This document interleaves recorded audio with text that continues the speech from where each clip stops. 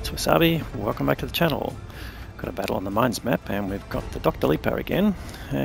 Looks like he's joined the Vicious Hawk since we last saw him. He's in the 114 SP2. This is tier 10 reward TD in the Chinese line. Going to earn this through the rank battle system, and you have to get at least 9 tokens through the year of 3 seasons to be able to be awarded this. Doesn't cost you anything other than earning the tokens. Of course, you know what you spend on the keep running your vehicle in the rank battles, of course. So we know he's a decent player from that. A bit of argy-bargy going on here. Not sure if that's called pushing people into line of fire, but that Panzer E100 quite determined to make his way through there without being obstructed. Alright, so no one's noticed that luckily so far. But the main danger on this map, of course, is in a tier 10 vehicle. The view ranges are enough to spot tanks at the back of the line, and particularly the TDs. And if you're in a fairly light-skinned vehicle, then that will be pretty dangerous. Now, talking of danger, they've lost a couple of tanks already, including that Panzer E100, and you can see the turret of another tank there that's gone up. So they've lost 2 tanks fairly quickly, and there you go, spotted. So probably the AMX 13105 on the island, and you can see some blind shots coming in. And there you go, Manticore, probably the other spotter. And their view range obviously, you can see the view range circle there. The Manticore's well within his view range circle, but wouldn't spot him until he fired. But now he's getting spotted by the tanks he's firing at as well. So yeah, pretty dangerous spot to be. But he's got 2,000 hit points, so he can manage his exposure here. Some blind shots from the VZ55, pretty sure, knowing that there's at least one TD back here, and probably the FP2 got spotted as well. He's already taken some hits. So how these 2 TDs going to manage this single rock here, well, we'll see. It takes a bit of cooperation, of course. So the main thing being to keep both of you in cover when you fired, so that you can reload in time to then get another shot. So if he's getting in the way of his shot there, but he probably is not really quite aware. He did have a shot there on the AMX, but not going to help. But yeah, I was just going to go back to that Panzer E100. After pushing his way through, he got completely wrecked by being spotted and taken out fairly quickly at the start of the game, so a bit of karma there. But really the challenge here is, and there you go, the FB taking a hit there. Tries to line up something, not sure if that hit his target, but TheDrLipa just holding back here, just waiting for the targets to basically get a bit more idea that they can push forward. So rather than shoot them and make them back off, he wants them to be a bit more overconfident and push out a little bit so he can shoot them. 50B drives in front. Luckily for him, there's no team damage in this game, otherwise he might have copped a hit or 2. But luckily he's got out of the way. And there are 3 tanks down, so it's a bit dire, the situation here. 8,000 hit points difference in the game at the moment. I'm not sure the gun on the 114 SP2 is going to help here. Now it does an average of about 650 per shot. Just hits the tracks there of his target. And now they've 4 tanks down, so getting worse and worse by the minute. But again, that might mean more targets for TheDrLipa and his compatriot here. And there we go, it's another nice hit there into the Minotauro. So starting to accumulate the damage, up to 2k already. The match is slowing down a little bit. Oh, that's nice, having this pushed right up. Now can you take advantage of that? I'm going to get rid of that. Object 140 just had a glimpse of the top of his turret there. He backs up enough. Can he get a shot in? He fires, and unfortunately doesn't penetrate. But yes, this I-7 is pushed right around, so the enemy getting actually quite confident and pushing right around. That unfortunately can't get a shot there on the I-7. And TheDrLipa not being able to get an outline, but he has got a Jagdpanzer 100. Oh, we have that lower front plate there, and just switch back to the Minotauro. Is the Jagdpanzer staying in spot? He is. Oh no, he's got an E3 now, so he can, if the E3 complies, which he just did, get the lower front plate on there. And got a nice high roll as well. So, steady accumulation of damage, that's one of the key things you need to do in the game. Lower front plate, lower front plate. And where did that shot go? Didn't sound like anything, probably went into the ground. That's a bit unfortunate. Got a pretty decent rate of fire though on the 114 SP2, and here we go. Can he avoids going for the tempting target of the AMX? He does get spotted after he fires, and gets another hit from the VZ55 on the island, but luckily takes the last shot on his tracks. And that VZ will know he fires into that bush. He's got a pretty good chance of hitting one of these two TDs here. Lower front plate. Yes, can we get a shot in? Yes, he does finally. And unfortunately the FP4 goes down to the Manticore. And can he reload and hit that VZ? No, unfortunately he backs away just in time before the reload happens, so probably doesn't know how lucky he was just then. Well, that's typical, isn't it? When you've got a nice target in front of you that you're in the middle of a reload and you can't take advantage of it. Anyway, so he's now got this rock tomb soft. This is handy.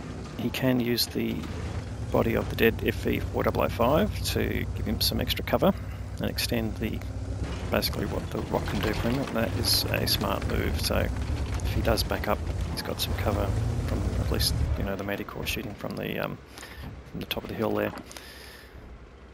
So, oh, and he gets the kill. That's good anticipation. The enemy's pushing down off the island as well. That might need him to help. They are taking some hits there. But at least that's taken out an important light tank. And they have come back in terms of... I was going to say, they've got equilibrium in the number of tanks, but TheDrLipa there just pulling another one back, and now they've got a slight lead. But hit point wise, they're still down. Oh, I just missed that VZ55. It would have been useful, but none. He just get taken out, and he gets some spotting damage from that too. So yeah, they're starting to take control back of the map here and of the game. He's on his last standard round now, so he's going to be switching to his premium rounds, which won't hurt. That'll give him more penetration. Not really giving you much of a view of what this TD can do, of course. So the standard round is 273 pen, and it goes up to 329, which is pretty handy.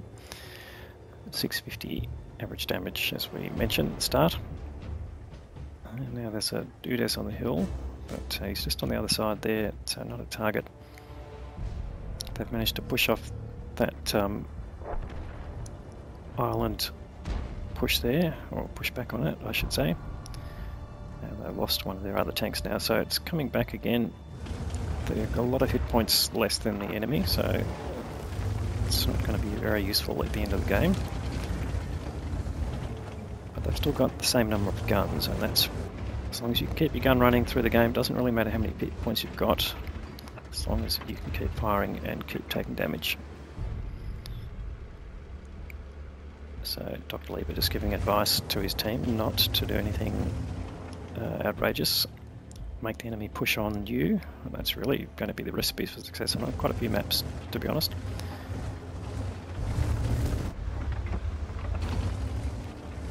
And there's the Dudes on the hill. Oh yes, he's a target. He was a target just for a second, but he knows he would have been spotted. So TheDrLipa just looking for a, oh there you go, just a very narrow spot there, and gets a hit. Now that's a great result there, just threading the needle. Does get spotted, but now he's got that hard cover from the dead tank. It's not going to bother him too much.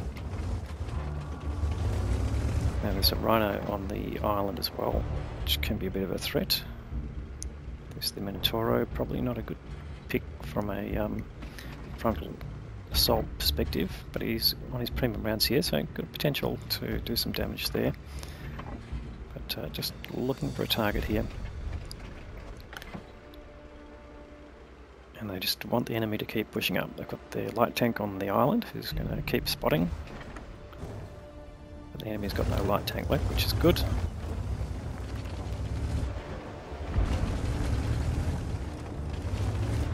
Oh, he's not on a lot of hit points, I just noticed. I've got 11 hit points from the AMX 13105.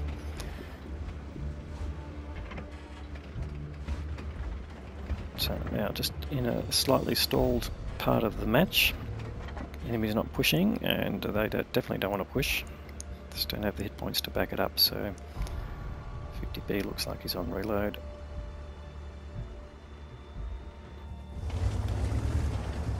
And I need to spot that rhino. There it is again. Let's push down a bit further, but there's a gap in the rocks just about where he is, so that's what TheDrLipa is looking for.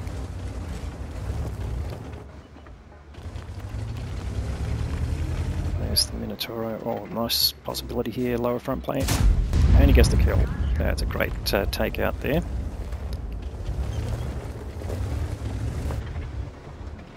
And now they bring it back. Oh, there's the Udes. Oh yes, get another shot into him. Now, one advantage they've got there, the AMX M454 has been buffed very recently and is pretty useful. Look, the gorilla has moved right up. Now that's a bit of a bold move. He's going to regret that.